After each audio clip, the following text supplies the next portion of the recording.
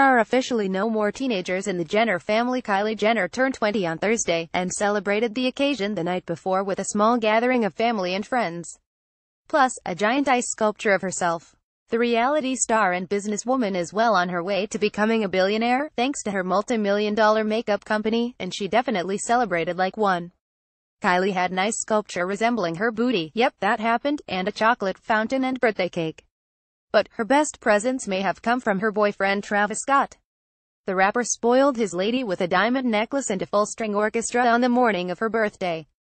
For more of the lavish details, check out the E! News clip above.